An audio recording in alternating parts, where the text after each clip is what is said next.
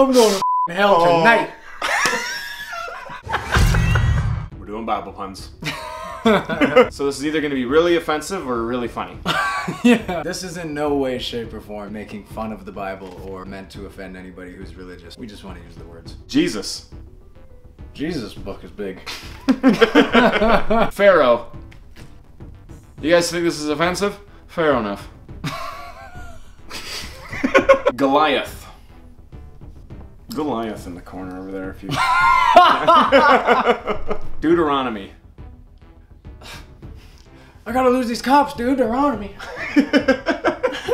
Aramean. Aramean? Aramean. Aramean. Quail. You don't look quail. Exodus. I'm gonna write my Exodus track. Atonement. It's like Mentos that's been working out. Oh, I lost it. What was the word? God damn it. Oh man, like that's funny. I'm going to hell tonight.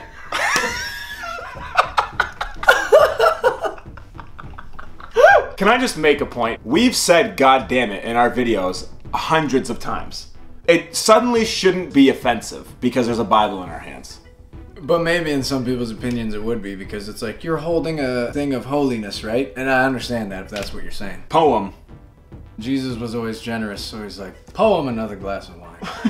Nice. Mashed banana. Mashed bananas. Altar. I'll turn the page. Zion. Dan has his eye on the next word. Israelite. It's so bright that this light looks like it is real light, but it's Wow. Cain and Abel. Let's see if I can enable my brain for a pun there. Parable. Man, I got a big pair of bulls. It's like impossible not to say anything that's gonna piss people off.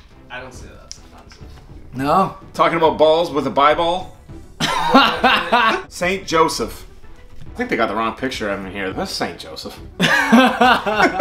John 90 is coming, that's what the word been on the street.